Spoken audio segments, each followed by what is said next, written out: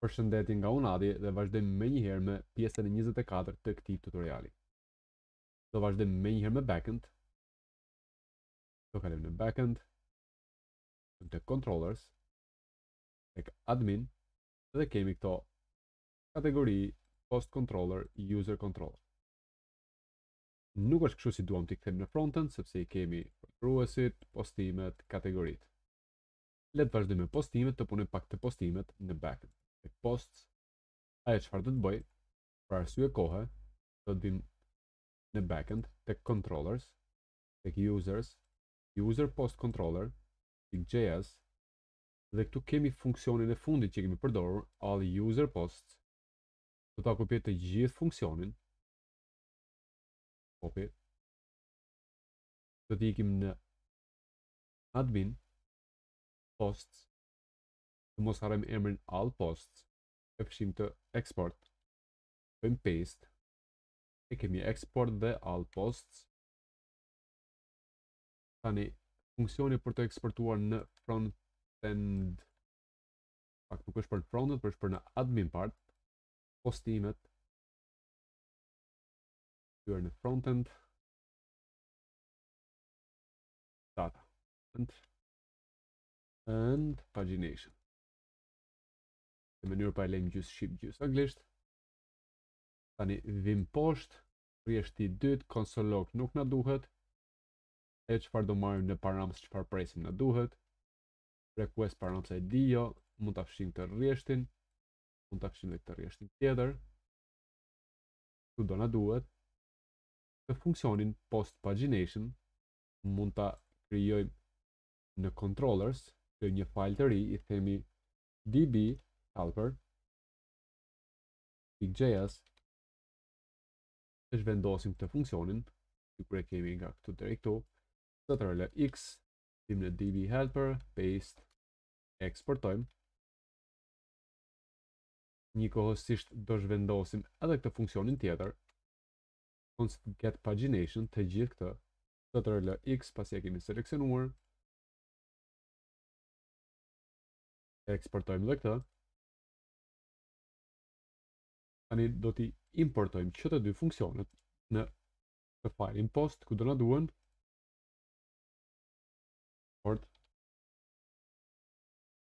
edhe post pagination, edhe funksionin tjetër që është get pagination post.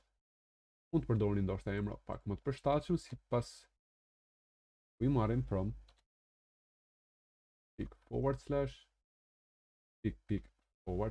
dhe db helper.js. Morëm, presim pak më poshtë, këtu kemi operatorin që na duhet ta marrim nga Sequelize. Operatorin nga Sequelize. Kemi një post title, këtu do ta ndryshoj nga title, do ta bëj search. Dhe ajo çfarë presim është searched. Zbresim poshtë. Mi mund të ndajmë. Ku nuk kemi një user ID, mund të fshim edhe këto dy klapat, sjellëm këtu, sepse çfarë do kërkojmë është vetëm post title dhe s'kemi pse çmontojmë post find and count all, mrekullueshëm. Ndajmë, bëjmë një format document, pak më të radhitura. Tani tek search kemi titulli, do shtojmë edhe disa të tjera, si për shembull do shtojmë edhe order, edhe sort, edhe order. And shembull sort barës sort by created at, and order do të jetë descending. Dhe në search aktualisht mund të kemi fjalën kyçe. Size mund ta kemi që të shfaqim 5 postime për faqe. Page do të fillojmë nga 0. Dhe kemi search, të mos harrojmë të shtojmë çfarë do shtuam, sort dhe order. Në këtë mënyrë, tani do të vim këtu poshtë dhe do t'i themi të parë do i bësh order by sort dhe order.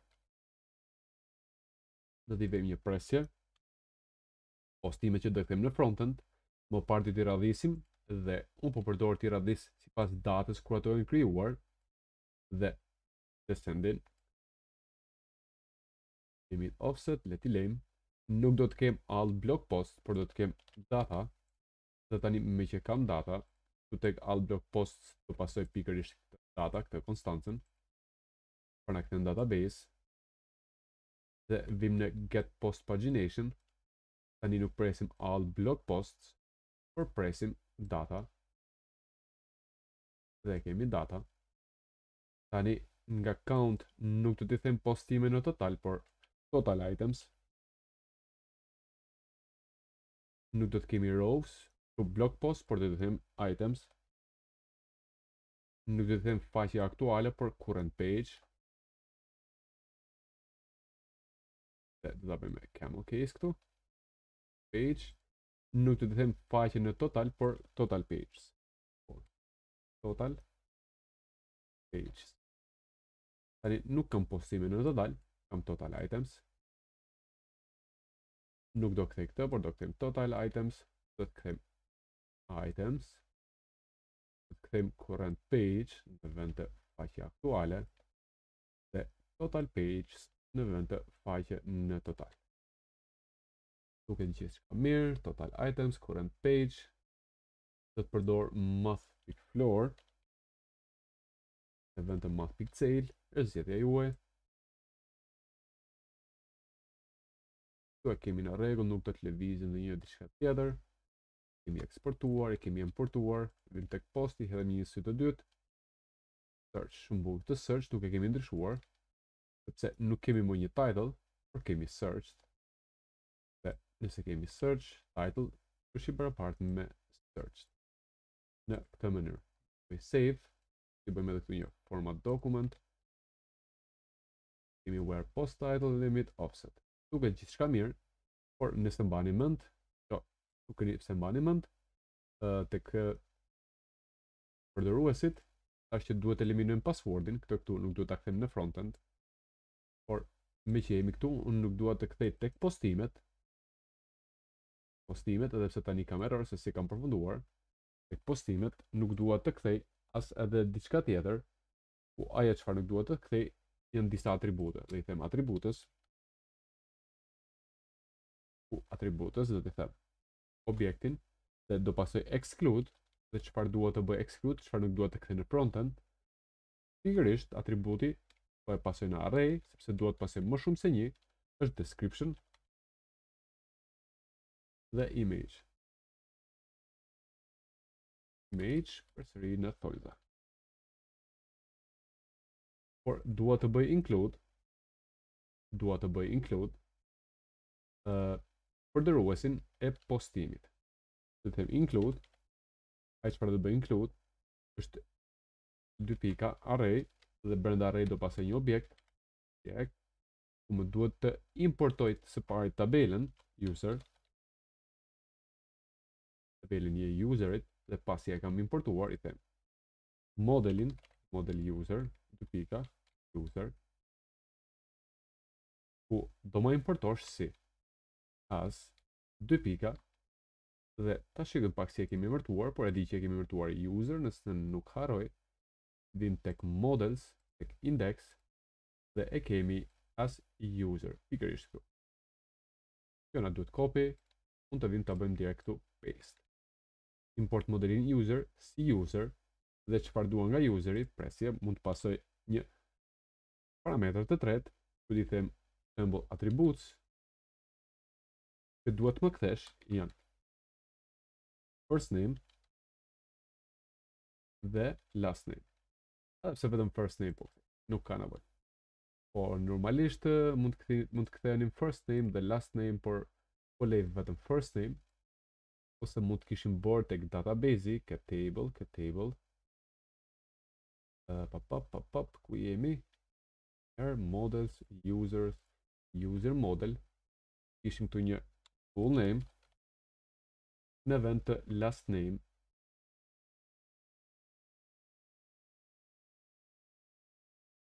mund të kishim një full name. Nuk e kemi dhe mund të kishim përdorur full name dhe jo last name dhe first name. Mund ta kishim full name. Dhe duke pasur full name mund të kërkonim në bazë të përdoruesit duke pasur edhe emër edhe mbiemër në një atribut të vetëm. E ta mbyllim user, po save të rri aty sa për ashtu, do të kthej vetëm first name users dhe save dhe kaq mjafto për momentin. Kam një error me sa shikoj tek page, tek postimet, sepse unë e di pse kam errorin, por mund ta ndryshoj direkt duke marrë këtë page, ka ardhur tani në table, në frontend, ku e kemi frontend mendoj tek tavri admin, source directory, në components kemi këtë table, dhe këtu ku kthem const data type, le të kemi në para fare, pastaj do të kemi const full url, do të barabartë, të përdor këto backticks dhe pastaj këtë, por do të kemi edhe url path para, të themi $, klapin gjërë për ushe, url path, dhe do bëjmë fetch në vend të url path këtë full url. Por tek search titullin do ta lej empty, do ta lej bosh, në këtë mënyrë që mos mi hapi crash. Tani do të vi dhe tek posts page kemi total items, kemi current page dhe total page. Gjithashtu i kemi bashkangjitur të user dhe first name për secilin postim. Dhe i kemi titulli created at 2010, timi 2, created at 16:10. Created at e shumë e rrallë do jenë ato. Por prandaj kishim errorin në backend. Vim përsëri në backend, tek posts e bëjmë copy Ctrl A komplet. Ctrl C, do vim këtu tek users, mos harrojmë kemi këtë all users. Bëjmë paste, vim këtu nga all posts, bëjmë all users. Nuk do të futemi në post table, por në user table.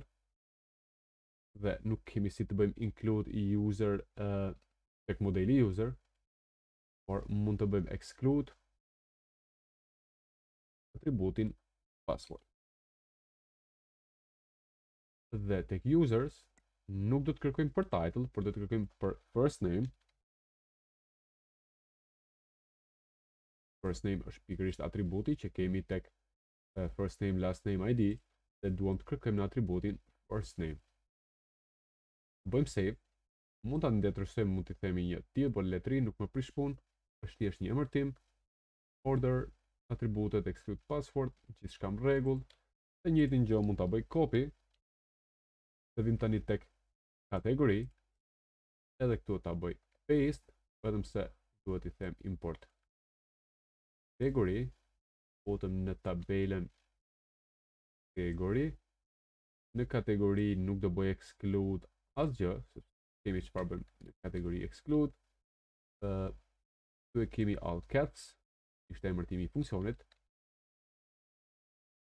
Dhe në kategori nuk kemi first name, por kemi cat name në mos gaboj.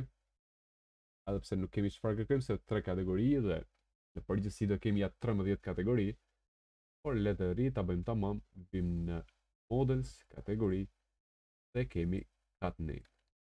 Kërështë dhe mund të kërkojmë në cat name, vetëm po e lejmë që mos na bëj error. Në mënyrë, por mund t'i bini më gjatë dhe save. Atëherë ky është funksioni, po e lëviz pak ngadalë ose i bëni videos pause dhe shikoni ndryshimet që kemi bërë. Nuk janë ndryshime kushte di çfarë. Thjesht kemi bërë që kemi konsumuar pikërisht këto dy funksionet për secilin nga këto. Patjetër mund ta konsumojmë edhe në post page, mund ta konsumojmë në users, ku do na duhet të bëjmë pagination, mund të konsumojmë si funksione. Tani mbaruam në backend. Atëherë vetëm ti kontrolloj për siguri, admin, kategori dhe kemi all cats, futemi në kategori. Në posts, all posts, futemi në post database, users, all users dhe futemi në users.table database. Shumë mirë, përfunduam me backend, database helper e mbyllim, bëjmë save, shifim pak kategorit, postimet, përdoruesit. Dhe si që shikoni, kemi bërë exclude atributin e passwordit. Vim në table, ku do ndërtojmë tani table, do t'jetë, jo kush e di çfarë, nuk do jetë në shkencë e madhe, por do ta ndërtojmë. Së pari, do të kemi një table.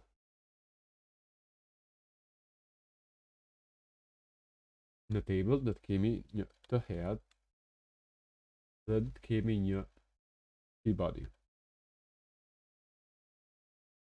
Por nuk dua t'i bëj në një funksion të vetëm, do i ndaj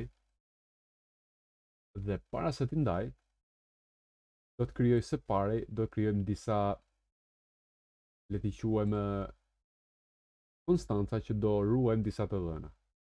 Ajo çfarë do ruajmë, kemi këtu dhe me njëherë këtu, se ka dhe pak rëndësi rradha se si vendosim gjërat, marrim props dhe me njëherë pas props do të përdorim.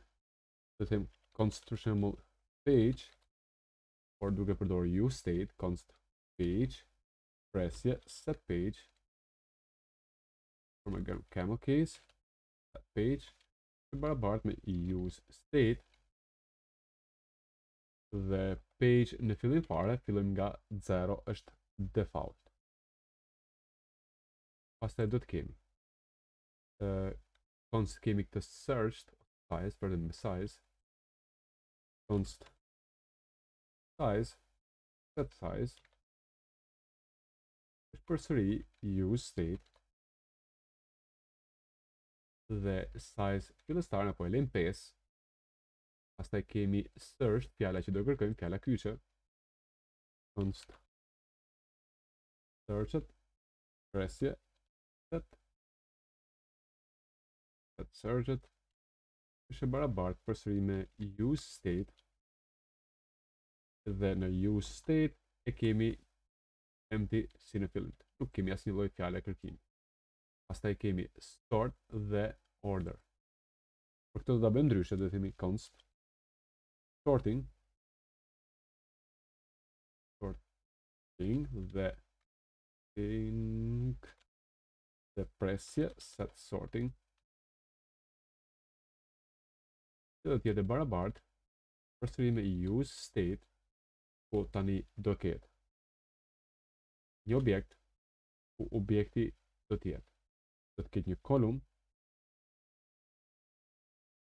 do të ketë edhe order. Ku kolum mund të jetë i fillestar, kemi këtë created at, datën kur është krijuar, presje dhe order, radhitja, do të jetë fillestare descending. Në këtë mënyrë. Tani mund të vim këtu edhe të themi page nuk është 0, por ta bëjmë në mënyrë dinamike, themi që është page. Size nuk e lejmë në mënyrë hard coded, por themi që është size.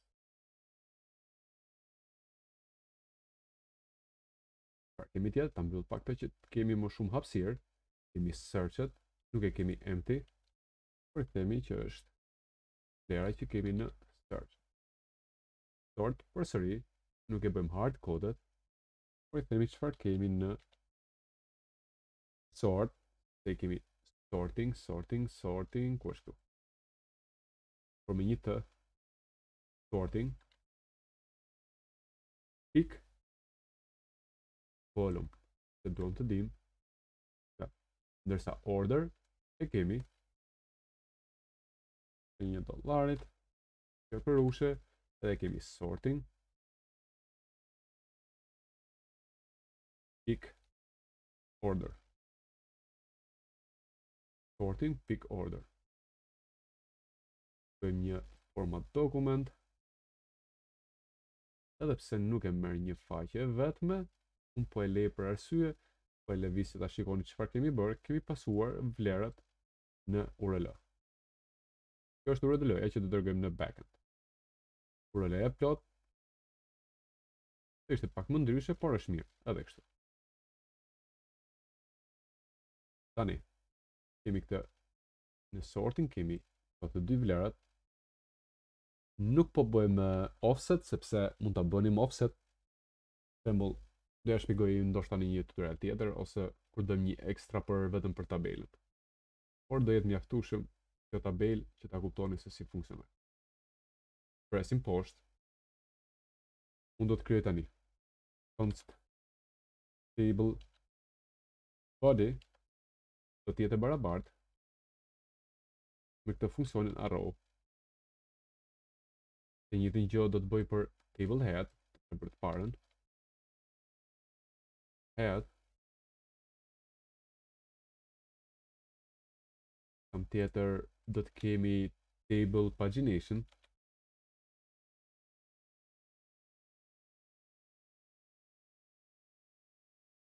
Dhe table search.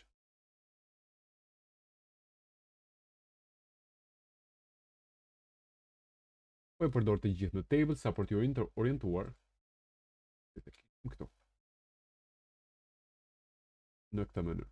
Pasi I kemi krijuar në table body, do kishim në return, patjetër që do të kishim table body.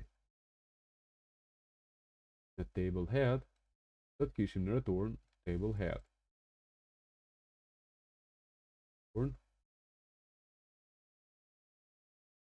Table head. Table pagination, do të kishim në return një div, të kemi nevojë për table head. Dhe do kishim forward butone para dhe pas për të kthyer.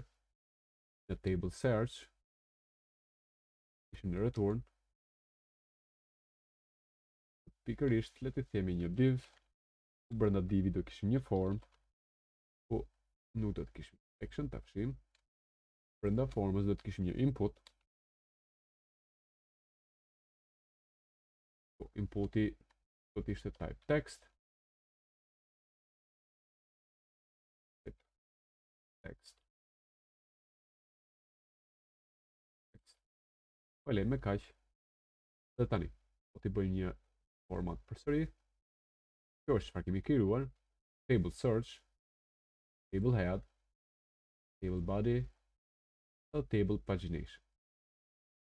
Që do jenë të pari do të kemi table search, do të jetë me njërë si për table. E ta mbyllim. Do të kemi table head.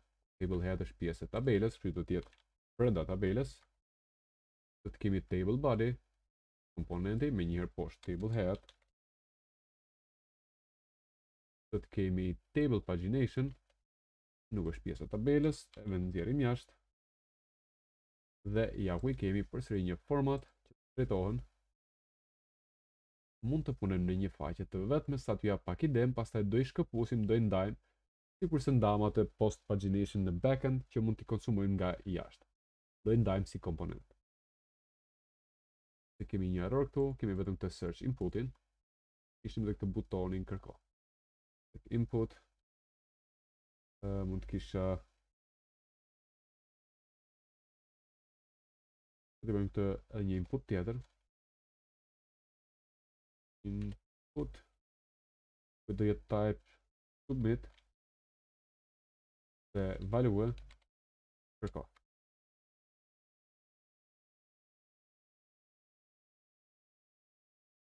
Në mënyrë edhe kishim një diçka të ngjashme ku do kërkonim, do filtronim tabelet. Tani do vim në table head ose vim në table head. Le të vim në table head. Table head do na duhet të presim, është pjesa sipër e tabelës, kemi këto columns, I marrim në table head, na duhet pasim columns, të sigur I marrim, I pasim përsëri, dhe na duhet të pasojmë të sorting, dhe set sorting të dy, në table head, sorting, dhe set sorting. sorting e themi që është i barabartë me sorting, dhe set sorting është i barabartë me set sorting.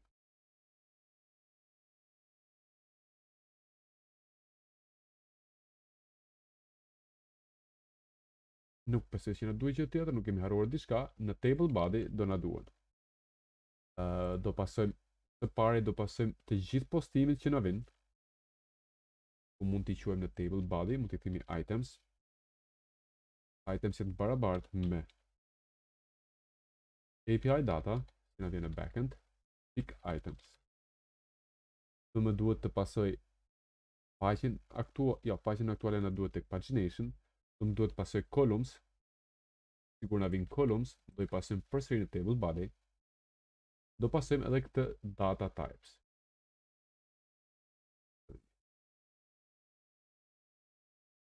Kemi mbyll dhe këtë data types. Sikur e marrim nga props, e pasojmë përsëri në table body, data types barabartë me të data types, ku i themi data type. Ka nevojë ta themi data types. Data type me data types. Kurse në table pagination do na duhet të pasojmë faqen aktuale, page, që është e barabartë me API data pick current page. Current e ne kthejmë nga backend. Do na duhet të kthejmë tjetër, çfarë na duhet? Na duhet set page. Set page e barabartë me këtë set page këtu. Set page që do të ndryshojmë faqen nga faqja 1, 2 do të ndryshojmë atë numrin. Set page do më duhet të pasoj limitin këtë size edhe set size. Dhe këto.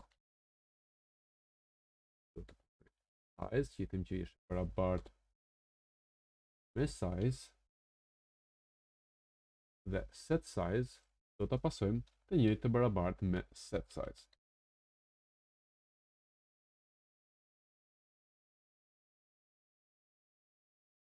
Ndajmë pak poshtë që kemi më të lehtë.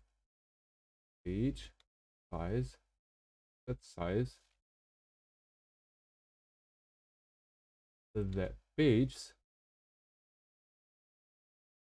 Ta bëjmë këtë më lartë. Kemi faqen aktuale, për të ndryshuar faqen, size dhe pages. Paras të pages I kemi në API data, pick total pages. Në si mbani mend, këto I kemi në total pages, API data current page, sa po I ndryshuar në backend, që do na I kthej ky array API data, do na kthej një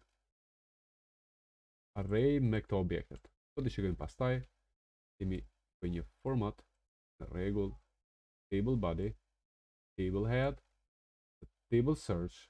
Tani në table search, diçka do më duhet pasoj si fillim, është vetëm kjo set search. Table search, set search është barabartë me set search. Këtë set search duhet ta importoj si props. Në table head do më duhet të importoj columns sorting dhe set sorting. Columns sorting dhe set sorting duhet të importojmë si props. Lum sorting presje set sorting. Në table body do na duhet pasojmë si props items table body, por duke I shmontuar nga objekti items presje kemi columns,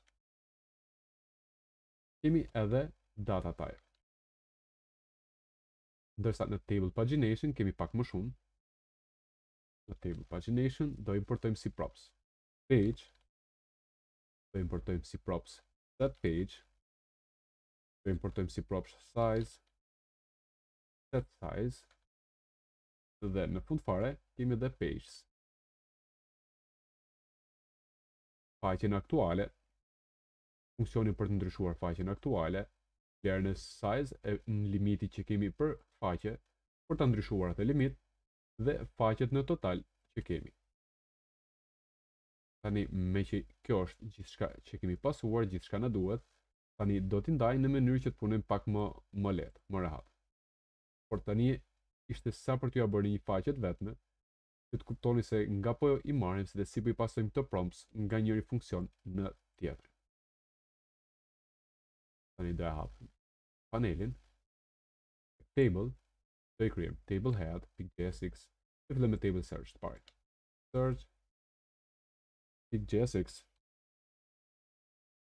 dhe do zhvendosim komplet table search, x në table search, paste, do eksportojmë për të konst table search, e lejmë me kaq, në table, hapim table head, new file, do t'i themi table head.jsx, do pasojmë të funksionin, do t'i themi export, save, në përsëri table, kemi table body, ta bëj copy që mos e shkruaj, new file, table body.jsx, dhe do zhvendosim pikërisht këtë, table body, save, do vim në table, kemi dhe table pagination, do vim në table, dhe pagination.jsx, save, le ta zhvendosim dhe këtë funksionin, table pagination, e kemi eksportuar, export, e kemi eksportuar, table search, e kemi eksportuar, table pagination, table head, table body, e kemi eksportuar, eksportojmë. Edhe në table do importojmë të gjithë ato fajlat. Import, dhe mund kemi table search, parin, import, table header, do kemi nxjerr nga objekti, head, kemi table body,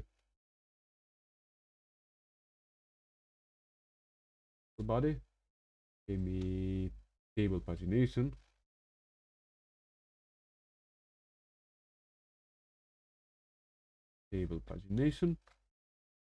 tani që i kemi importuar, i kemi pasuar këtu, i kemi pasuar props, i kemi gjitha në rregull.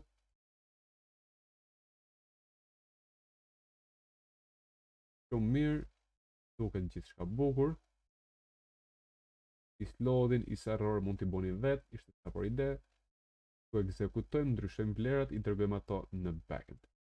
Vim në table body, jemi këtu. Dhe tani në table body do punojmë sepse le të themi që të krijojmë ato rows për të cilin body cell që kemi. Table body do të përdorim tash. Ne i ka hequr pak këto. Do edhe një herë të pasojmë këto marku, table body, dhe në table body do fillojmë. Do hapim klapa gjerpërushe dhe themi për secilin nga këto items. Por i themi items, nëse kemi items, pick map për secilin, ku do të kemi një item tani. Do përdorim funksionin arrow, duke përdorit klapa gjysmë rrethi, kthimi me një hershëm, returni me një hershëm, edhe themi një table row tani do që një key, dhe key e kemi të thjeshtë sepse çdo element, çdo item ka një ID, item.id, është post.id, user.id, kategori.id, për dhe qoftë kemi një ID. Nëse nuk keni të sigurt që keni një ID, mund të përdorni item edhe index dhe përdorni indexin dhe indexi do jetë gjithmonë unik, se fillon 0, 1, 2, 3, 4 e kështu me radhë. Dhe brenda table row do përdor përsëri klapën gjerpërushe, ku do iteroj në columns, pick map, dhe për secilin column do bëjnë njëjës, funksionin arrow, dhe klapat gjysmë rrethi përsëri, jo gjerpërushet, gjysmë rrethi, do të përdor funksionin tani, do të përdor table cell, dhe do t'i them key përsëri sepse kur do herë përdorim map, do të specifikojmë key është kolum, mund ta bëjmë të kolum edhe index.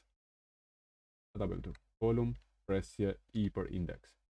E themi key është indeksi dhe indeksi është gjithmonë unik.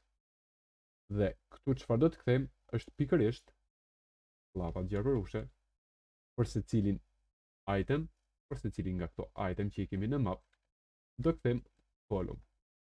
Dhe do ja pasojmë në këtë mënyrë. Nëse vim duhet kemi John Bruce Dark. Kemi ID-n edhe first name, sepse nëse vim tani në page, ku janë pages, tek user, kemi dhe ID dhe first name.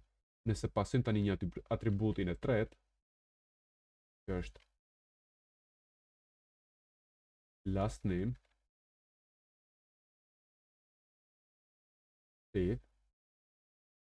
kemi ID, first name, last name. Saktësisht columns që kemi paraqitur këtu. Nëse shkojmë tek postimet, kemi tek posts, ID, title, like and comments. ID, title, likes, dhe kemi comments, nuk e kemi comments.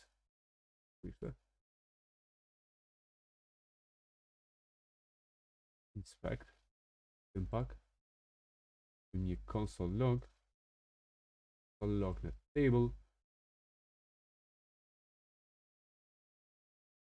API data, save, items për se cilin item duhet kem, është komente, nuk është comments, por është komente. është komente, nëse vi tek posts, nuk e kam comments, por është komente, ta bëj në këtë mënyrë, save, a heqim dhe kam ID-n, titullin, likes, comments, dhe të vejmë edhe tjetër, likes, comments, mund të vejmë edhe updated data, the created data, ku është? Created data, regull, created, por duhet një presje këtu për të ndarë columns, dhe tani kemi edhe created data, në këtë mënyrë. Ta heqim, mund të bëjmë vetëm një CSS minimalisht, po të vim këtu tek ku jemi tek table, ku jemi në source, components, table, këtu krijojmë një table.css dhe do pasojmë vetëm ose le ta bëjmë. Së pari do I pasojmë class name, që ti mbaj mend, tek table, do I them class name data table,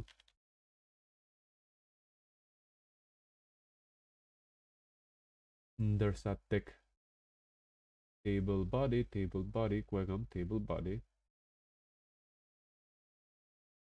data table, the table body, td, do t'i them class name, paras, table cells, data this, data cell, nuk ka rëndësi. Vim në table.css, edhe I themi pik table data table, përmërtova data this table, themi që është table layout, është fixed, themi që është width 100%, mund t'i themi border collapse,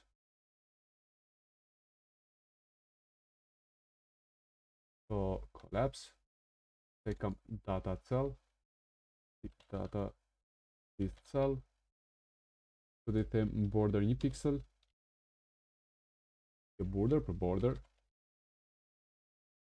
të pika 1 pixel solid pa shkëputje, dhe kolori I them që është EB.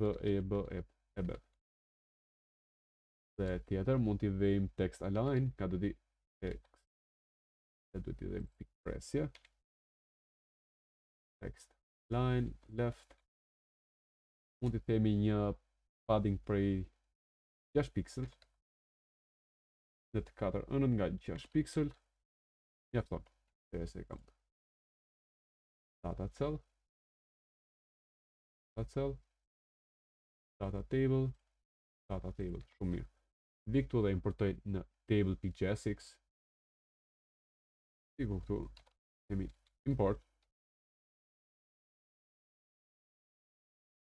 pick / dhe table.css. Save. Ok, pak më mirë, më qartë. Tim në postimet, kategoritë. Është bukur fare. Le të bëjmë dhe header, table head. Vim në table head dhe këtu do të ndërtojmë, por njëkohësisht do të ndërtoj dhe një header cell. Por së pari do ta ndërtoj këtu dhe pastaj do ta eksportoj. Do të kem const header cell po I them. Header cells do të jetë barabartë me funksionin arrow. Po në return do të kem një table head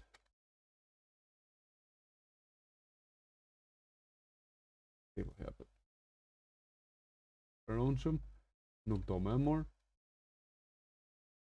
Edhe njërë të gjithë të shumë nga fillimi. Në këtë mënyrë. Pastaj do të kemi. Por më duhet pranoj disa. Le ta marrim, ta përdorim këtu. Dhe përsëri këtu duhet përdor tani këto klapat gjysmë rrethi sepse mi ka fshirë. Hapim në këtë mënyrë. Full head. Dhe kemi me njëherë header cells for letim paka shumë në këtë mënyrë, edhe pse ka ca gjëra të vogla që do na duhet ti përdorim.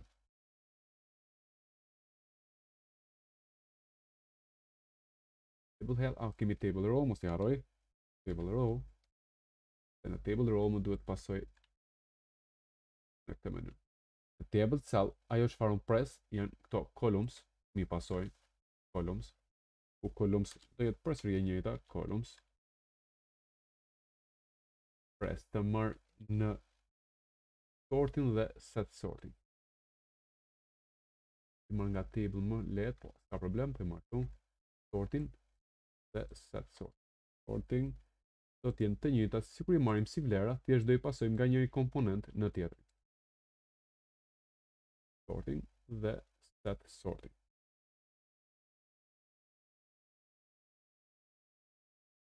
Sikur se I marrim në table head si props, do I pasojmë në header cells po si props njëjtë.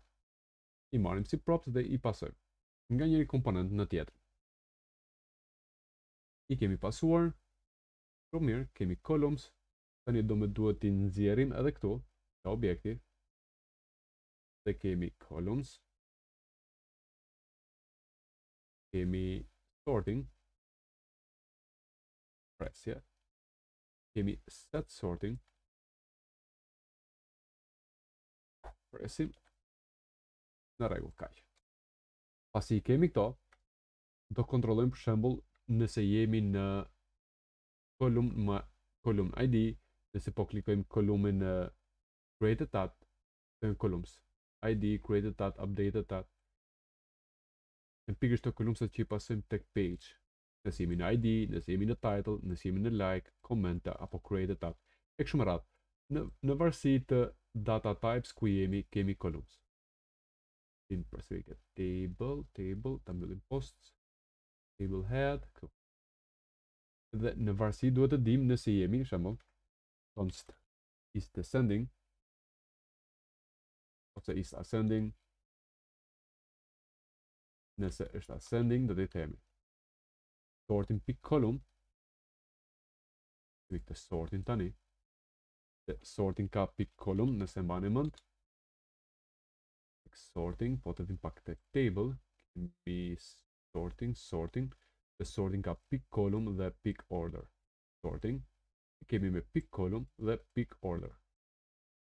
Në table head, kemi sorting pick column, nëse sorting pick column është I barabartë me column aktual, jo columns por column, me column aktual dhe and and sorting order, pick order, dhe ky sorting order është i barabartë me descending. C, por duhet ta pasoj në thojsa. Po të vim dhe njerë në table, sa por t'ja bor, there's sorting order descending. Jo ascending, por descending. Vim edhe njerë në table head, e njëta gjë do t'jetë is descending,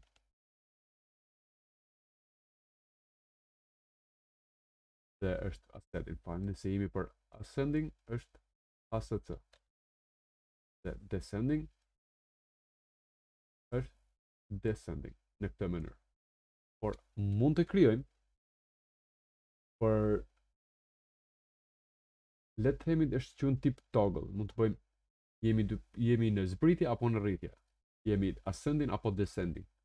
Jemi në ngjyrë të bardhë apo të zezë, jemi true apo false. Dhe i themi const le të themi sort order do të jetë barabartë me mund të themi direkt is ascending true, atëherë nëse jemi në ascending do kalojmë në descending, por else do kalojmë në ascending. Klapa atëherë set order në rregull. Tani këtu në pikërisht këtu do të kthejmë. Së pari do na duhet një key unik dhe do na duhet key sepse do përdorim pas pak një map këtu. Do përdorim një map për secilin columns sepse do kthejmë column, jo columns, por do kthejmë column. Tu që nga gabimi imi do kthejmë column. S'e kam akoma. Le të vazhdojmë këtu më poshtë, po e di si sense ajo çfarë po bëj. Ta bëj copy këtë këtu dhe do të përdorim llapat gjarpërushe për secilin nga këto columns. Nëse pick map dhe do të kemi një column, po për secilin column do përdorim array function dhe do kthejmë në return pikërisht këtë komponentin. Dhe me që kemi përdorur map, ky tani kërkon një key, po në key mund të përdorim direkt të column, sikur thash kolumnat janë unik, nuk besoj që do shfaqim 2-3 herë të njëjtin kolumn.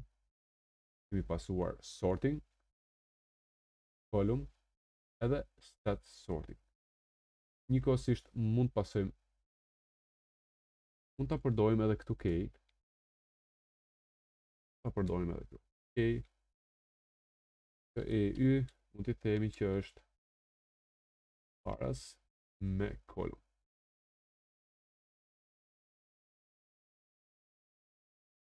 Vim në table row edhe kemi. Mund t'i vim edhe këtu një class name, të vim të njëjtin class name. Mund të përdorim pikërisht data ja shkruajmë data pick data vist sa në mos gaboj. Përdorim të njëjtin class name, të vim pak tek table CSS dhe kemi data cell, shumë mirë. Add kemi data cell për class name. Tani on click përdori që do ta klikojmë. Ajo çfarë do të bëjmë është të përdorim një arrow function, ku do t'i themi stat sorting dhe radhitjen do të na bësh renditjen më saktë, jo radhitje por shkruajtë renditje në bazë të sort order, por jo direkt sort order. E çfarë mund të bëjmë është column, do t'i themi column presje, do kthejmë column sikur na vjen dhe pasojmë atë column që kemi klikuar dhe order do të jetë 2 pika të bazë ose ascending ose descending. Nëse jemi ascending, do ta konvertojmë, do ta bëjmë descending, dhe nëse jemi descending, do ta bëjmë ascending.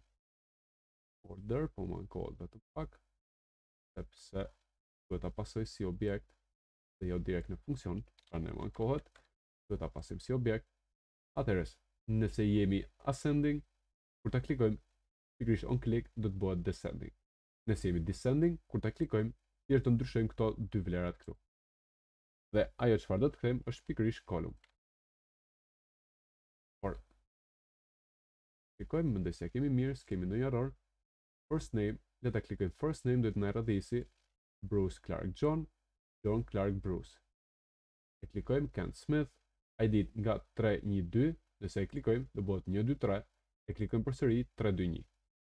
Sorting funksionon për mrekullueshëm, i bën ose ascending ose descending.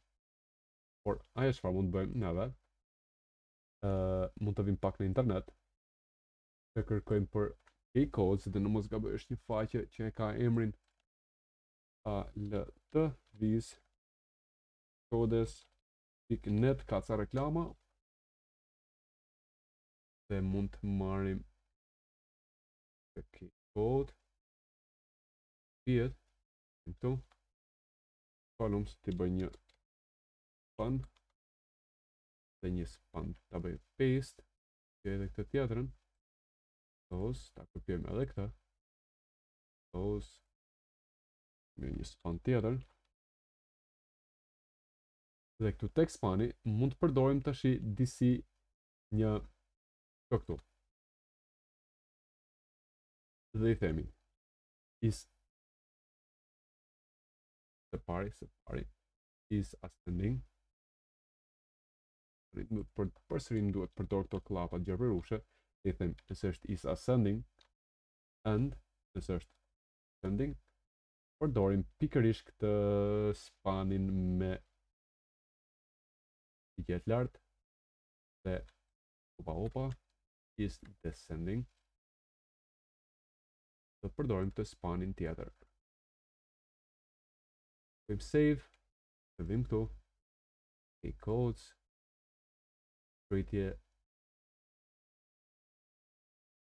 i kemi në zbritje, i kemi në rritje, kemi në zbritje, i kemi në rritje, first name në rritje, në zbritje. Shumë mirë, mrekullueshëm. Tani, sa kemi që regjistrojmë, 52 minuta, do të përfundojmë searchin dhe nextin besoj brenda kësaj pjese. Dhe këtu likes, 0, 740, komente, e njëjta gjë, title, e njëjta gjë, ID të postimeve, e njëjta gjë, 15, 14, 13, 12, 11 e kështu me radhë. Kemi created tab, do të formatojmë këtë datën, por nëse kemi kohë do ta përfundojmë, nëse jo, do ta përfundoni vetë. Por le të përfundojmë search. Vim header cells, le ta eksportoj table, header, let's JSX, JSX, ta eksportoj këtë table head, paste, import, tani ta importoj në table header, import, duke nxjerr nga objekti from pick / the header cells, ndajmë të këtu, i bëjmë një format, chart, i bëjmë një format, duket pastër, e të këtu, këtu, mirë, table, format, këtu më ta kemi pak, se kemi shumë rreshta, mund t'je eliminojmë edhe pak, por nuk do t'i hym, t'je eliminojmë më shumë, server error mund t'a përdorni, po nuk na duhen më, types, edhe pse s'kam mbaruar dhe data types tani i kam pasuar tek table body, pas pak do t'i përdorim. Sepse po e marr, po e zhvendos table body, sepse aty do t'a përdorim. Console log le ta heqim, nuk na duhet.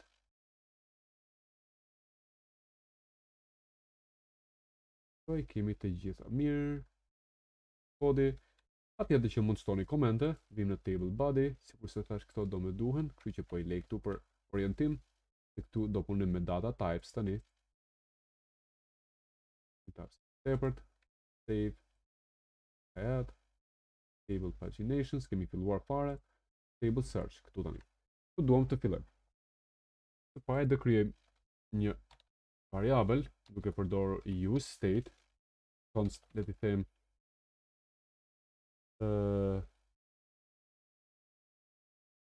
të doni, mund të emërtojmë const input, that input, mund të jetë search, that search, keyword, që të doni, nuk ka rëndësi, baras në use state, dhe kemi importuar use state nga React, ndaj këto që të keni hapësirë më shumë të shikoni, dhe si fillim, është një empty, dhe tani do të kemi një funksion këtu, const submit, parabart, submit search, baras me këtë funksionin arrow, ky funksioni arrow ka një event, dhe i themi event.prevent default,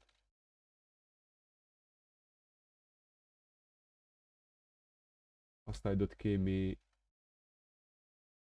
that searched, pikërisht me çfarë do të kemi këtu në input. Dhe tek inputi këtu këtë teksti do t'i themi. Dhe ta ulim kështu poshtë.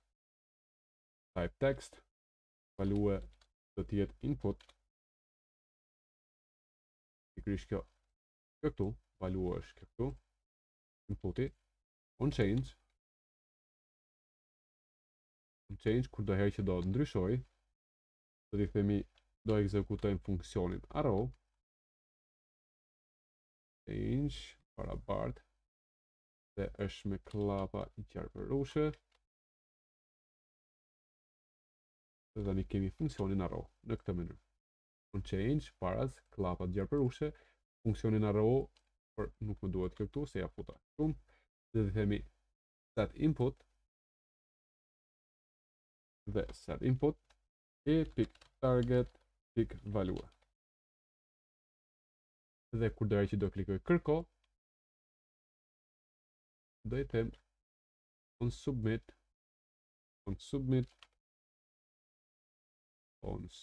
me ekzekuto pikërisht atë funksionin submit search.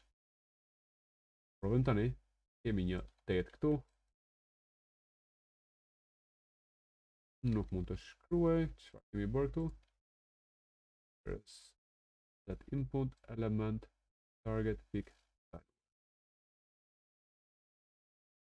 Input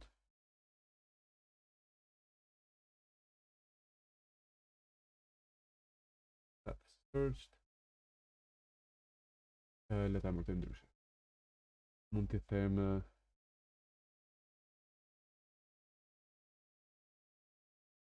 search key, set search key, set key, mënyrë, dhe kemi default value,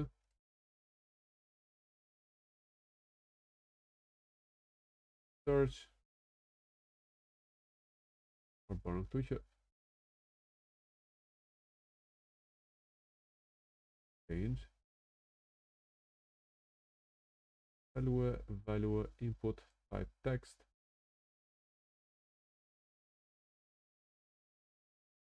dhe kam një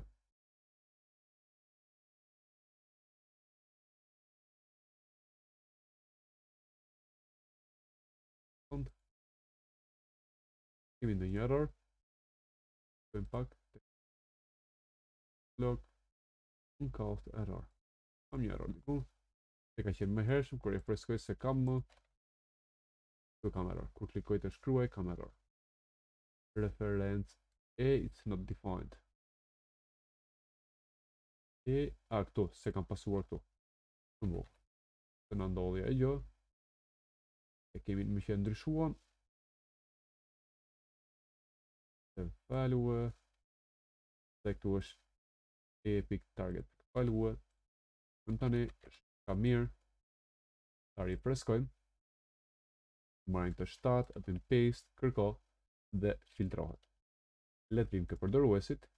E kemi bërë search bar first name. Kërko dhe kemi vetëm John.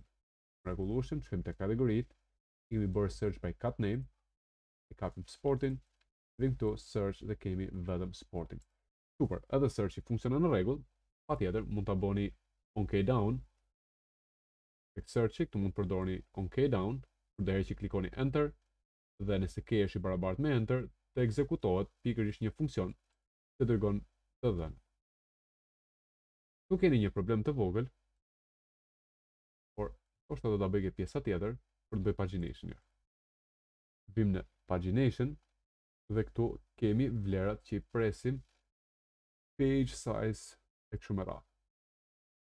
Dhe këtu duhet i themi llapat gjysmërrjethi, kemi këtë divin, divin. Së pari këtë divi do t'i themi për një span. Mund të përdorni akoma më mirë se span, por po i bie span dhe i them page dhe themi page 0 nga page. Faqja 1 nga 7 faqe apo 10 apo 100. Page 1 nga page 500. Tu do të përdor ta një select. Dhe në select do të përdor pikërisht një hapa gjerpërushe. Do hap një array dhe do pasoj. Shembull 2 presje 5 presje 7 presje 20 30 50. Do t'i eliminoj, por nga që s'kam shumë postime, e vendosa këto numrat e vegjël sepse normalisht nuk do shfaqim 2 postime për faqe. I themi pick map ku për secilin page size po i them, ose page limit për secilin page limit. Por po marr dhe indeksin. Presje index. I marr page limit dhe index. Do të përdorim të tonin arrow. Do të kemi një objekt.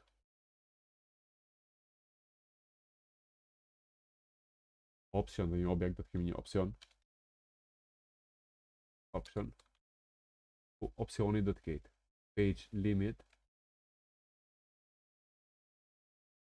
dhe për key, sepse po ekzekutojmë map për key, mund ta përdorim përsëri page limit, por mund të përdorim edhe indeksin dhe të themi value do të jetë barabartë me page limit. Në select do të themi që value default është size që kemi zgjedhur si default, por do t'i themi që on change, kur do herë që do ndryshoj, on change, kur do herë që ndryshon vlera, është e barabartë, t'i themi set size, kur do herë që do ndryshojmë, set size, por nuk do ta pasim kështu set size, sepse në dy t'i them se pari do të ekzekutojmë këtë funksionin arrow, ku do kapim eventin, dhe t'i themi set size event. Size e pick target pick value dhe për të ndryshuar vlerën nëse zgjedhim 20 do bëhet 20 dhe tani kemi edhe set page. Të pari poshtë selectit tani vim poshtë, kemi një div dhe i themi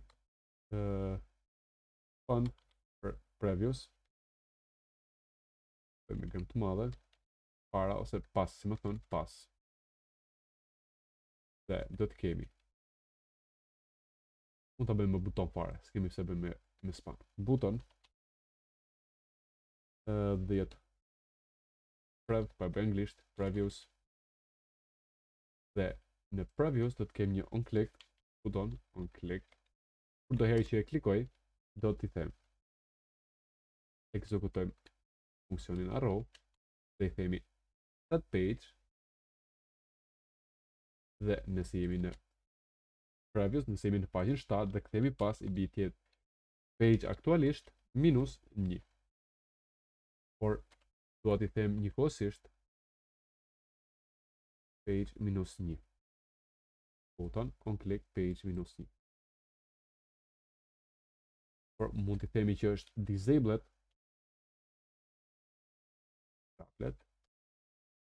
barabartë me kur faqja page është më e vogël ose e barabartë me 0. Atëherë do të jetë butoni disable. E njëjtën gjë mund të kemi për next. Por në next e kemi page plus 1 dhe jo minus 1.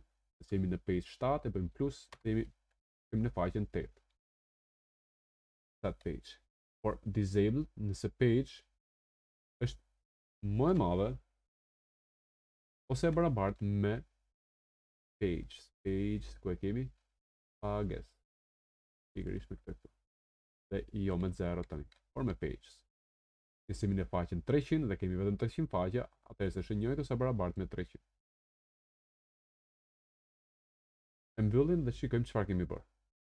Kemi këtu, heqim me x, jemi në faqen ta bëjmë reload, jemi në faqen e parë, bëjmë next, faqen e dytë, next në faqen e tretë, në faqen e katërt dhe s'kam.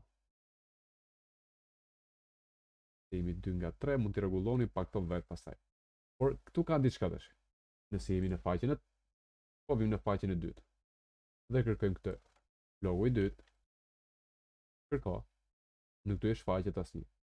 Sepse jeni akoma në faqen e dytë. Nëse vim previous, jemi në faqen e parë e kemi këtë. Kur do herë përdorim search diçka, duhet gjithmonë të bëjmë set page to 0. Fakt. Nuk është shumë e vështirë për të realizuar. Është një bug që duhet, nuk është bug, por është duhet ta realizoni, ta përfundoni, të bëj save. Është diçka që duhet ta realizoni vetë. Fakto që të keni më të lehtë. Duhet ta realizoni, thjesht po ja tregoj që kur do herë jeni ekzekutoni këtë search në table search, duhet ta merrni diku si props, ose nuk e di si mund të realizoni, unë kam 3-4 mënyra për të realizuar, por vetëm po ja veni duke që nëse jeni në faqen e dytë, këtu nuk kemi një faqe, nuk shkojmë dot, po i bëjmë reload, vim në faqen tjetër, ja këtu të kërkojmë diçka, kërko dhe faqet jeni akoma në faqen 1, dhe nuk ju shfaqet, por duhet vini në faqen 0. Sa herë bëni search, duhet të ktheheni në faqen 0 për të vazhduar më tej. Shikoj pak sa ka që ashtu jemi 1 orë 7 minuta. Pas kemi ecur mirë, i kemi përfunduar pjesën më të mirë. Vim tek përdoruesit, i kemi këtu. Vim tek postimet, i kemi këtu. Por ajo që duhet bëj tani është që duhet të klikoj postimin me ID 15 dhe të shkoj tek postimi 15.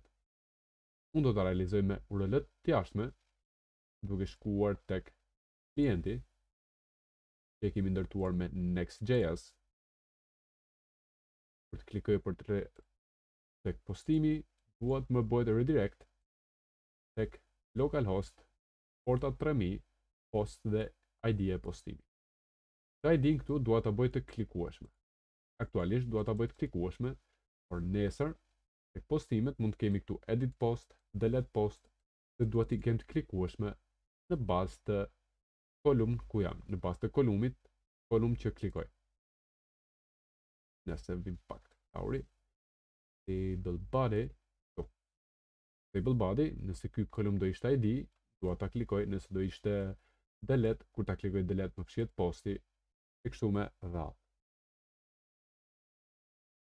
Si do ta realizojmë, por do të përdorim disa mënyra të ndryshme. Table body, në table body, të pari përsëri do krijojmë 2 funksione. Një për users dhe një për posts. Mund të krijoni më tepër, por unë vetëm këto 2 do krijoj për t'ia bërë pak më të lehtë. Do i them const data filter barabart me këtë funksionin arrow, për shkon në const data filter me këtë funksionin arrow, ku ky funksioni arrow tani do pranoj edhe këtë kolumn, edhe këtë item dhe kolumn, këto 2 vlera prest. Por t'i nxjerr me një herë. Kolumn dhe item. Për t'u ndarë me presje, 2 parametra, edhe column the item. Tani do të them if nëse pikërisht kjo data type tani që po marr është ajo çfarë unë pasoj, ajo çfarë ne pasojmë tek pages, jemi tek users, dhe kemi këtë data types, po e bëj user, save, dhe posts, po e bëj post. Kjo është e data type. E kemi shkruaj data types, për fakt është nuk ka rëndësi, mund të riemërtoni, por vetëm si ide, nëse tani kjo data types më vjen post, do të thotë që kam të bëj me tabelë postimesh.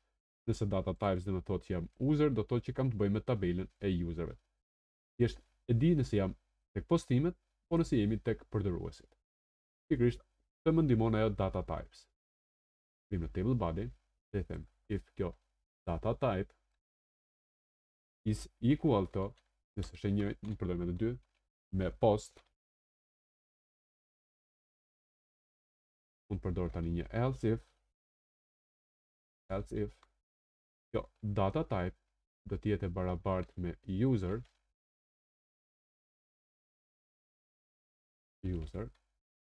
nëse do kisha në një tjetër, por nuk kam, tani thjesht do të them else, diçka tjetër, do të kthej item.column. Kurse, por nëse e kam, do bëj përsëri një tjetër, const, mund ta quajmë user type dhe post type, const post shqipe barës me këtë funksionin arrow, edhe të njëjtën gjë mund të kishim const user type. Tani këto i kam dy funksionet, dhe nëse kam post type, të ekzekutojmë të post type. Ku do të themi return post type, ose return user type nëse jemi në user post, ose return the item. Tani këtë data filter, këtë funksionin data filter, dhe item e kemi këtu sepse në këtë mënyrë. Column dhe item, data filter, do ta ekzekutojmë pikërisht këtu, ku kjo do të thotë që ose pranon column, ose pranon item në këtë mënyrë. Data filter, por duke përdor klapën qërpërushe, dhe pranojmë, duhet pasojmë edhe column, duhet pasojmë edhe këtë item. Presje, item. Edhe i kemi këtu column item, nëse jemi në post type, përsëri duhet pasojmë column dhe item, nëse jemi në user type, column dhe item, të njëjtën gjë duhet i pranojmë si i pasojmë si argumenta, i pranojmë si props, dhe vim në user type. Vim në user type dhe mund t'i them, po i do i bie shumë shkurt edhe këtu. If nëse column, ky kolumni këtu, do t'jeti i barabartë me ID, ajo çfarë do të bësh është. Mund të bie përsëri shkurt pak return, dhe në return do të kishim po i them një span, dhe në span po i them klikove, ose ja, në return mund të bëjmë le ta bëjmë edhe span dhe përdorim navigate, bëjmë një opsion për të redirektuar përdoruesin diku. Kem span, dhe në span përsëri do të kem si entry.column, item.column,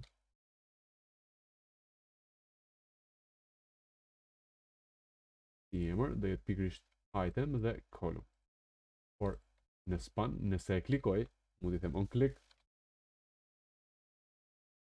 ajo çfarë duhet bëj, mund të ekzekutojmë një funksion arrow së pari, dhe vetëm t'i them alert ID let's get. Po e lej kështu. Ok, if mund t'i them else, do të kthej këtë return item.column. Return star item column. Paka shumë do të bëj të njëjtën gjë edhe për post type, por t'i them post ID clicket, vetëm për t'i ndarë post ID clicket dhe user ID clicket, else return else. I bëj një format document, save.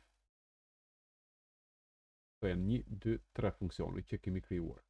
Vim këtu edhe jemi shkrim tek përdoruesit, postimet, përdoruesit.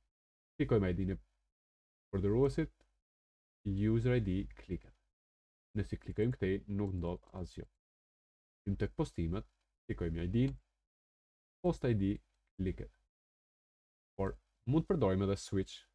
Vim këtu, vim tek post type, në vend të if and else, mund të përdorim edhe switch, ku do ishte pak a shumë e njëjta gjë në këtë mënyrë. Le ta fshim të gjithën. Përdorim switch dhe në switch do pasonim kolum, pikërisht këtë kolum, dhe do t'i thonim case ID, case ishte shembull ID, do t'i bënim return, pikërisht të njëjtës gjë, po të fshim return të spanin, do të bëjmë edhe single line, për vetë do të kemi post ID, do të kishim break, break, por nëse do të kishim shembull case delete, nuk e kemi aktualisht, case do të ishte delete, atëherës do t'i themi return një span, nuk do span, do të kemi pak të të kod se kemi të hapër, po kapim në x këtu për delete, me një simbol për delete këtu, x të madh, japë edhe ide në deletit,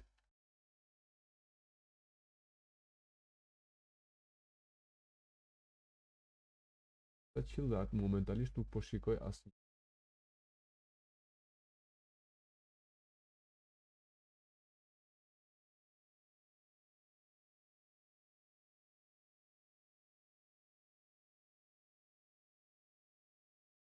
Nuk ka rëndësi, po kopjojmë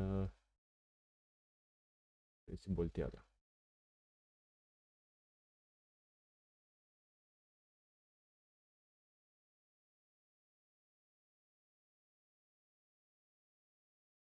Pam. Vogla.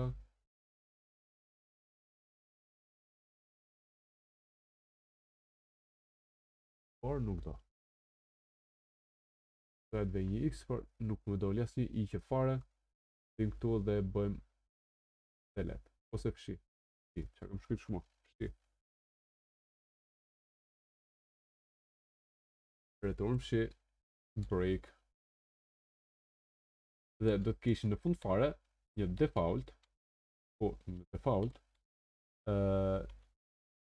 Default do bënim return. Pikërisht. Do bëj copy komplet, do kishim return item column. Vim këtu, e për reload, asgjë s'ka ndodhur, nëse e klikoj, post ID clicket, por nëse vi pak në page, ku është posts, e ta vendosim dhe atë delete, nëse të kishim një kolum delete, por të bëjmë një presje, por të ndarë, kemi tani dhe delete, dhe kur ta klikonim fshi, mund të bëjmë gjë të tillë. Tek table body post type, le të krijoj një funksion.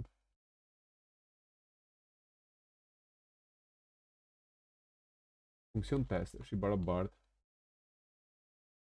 me këtë arrow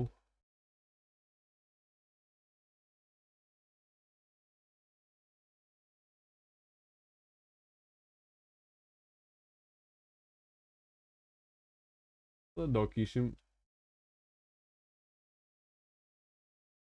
alert postimi u fshi. një fshi dhe on click do kishim on click kur do herë do klikonim atë butonin delete do ekzekutonim këtë function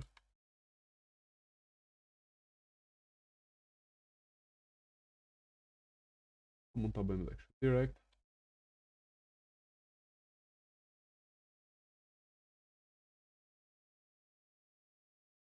e kam këtu e kam një span këtu të regu ekzekutoj funksionin test e për reload kur do herë do fshishim pap postimi u fshi me suksesshëm do dërgonim kërkesë në backend do ekzekutonim të gjithë logjikën këtu të ky funksioni për të fshirë x postim apo këtu do ta kishim ose mund ta realizojmë disi po i bie shkurt disi sepse nuk kemi pse e bëjmë mund të përdorim navigate ka plot mënyra se si mund t'i bëjmë por sikur s'kam shumë kohë 1 orë e 20 minuta ka shkuar mjaftueshëm si tutorial për ta vazhduar më tej e kemi user sepse i ndryshuam first name last name title likes po nuk na duan më nuk na duan sepse i mësuam se çfarë janë përsëri dhe këto mund t'i ndalim në komponent më vete që mos u ngarkonim të komponentin me gjithë këto patjetër mund t'i ndajmë është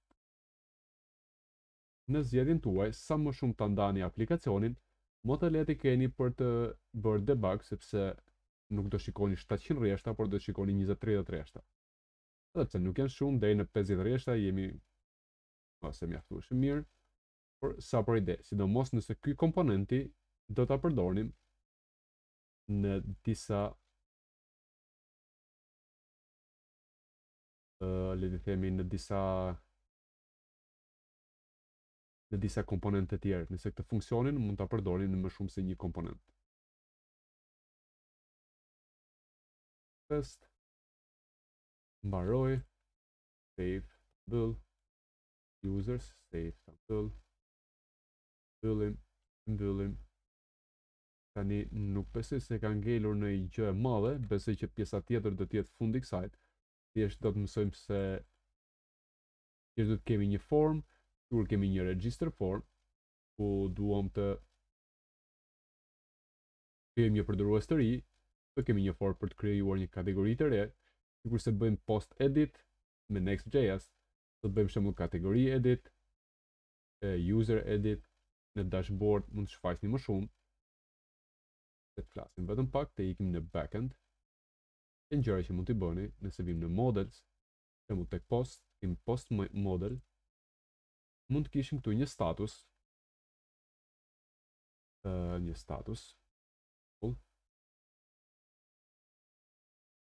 statusi i postimit do të ishte ose published type dates mund ta bëjmë enum mund t'i kemi values default values për values mund të ishin published mund të kishim values on hold mund të kishim presje deleted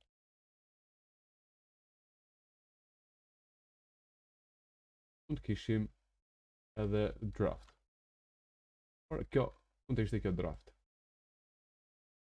kjo si që kemi në WordPress dhe default mund të kishim draft për default value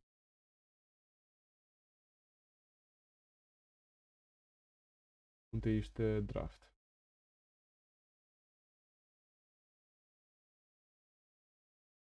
kur do herë dikush poston një postim do ishte si fillim draft dhe vetëm kur admini ta ta miratonte do ishte published. Të njëjtën gjë mund të kishim për visibility, për shikueshmërinë. Shikueshmëria mund të ishte public ose friends, pak a shumë. Visibility mund të ishte public, friends only, ose privat. Me që nuk i kemi bërë friends, është deleted.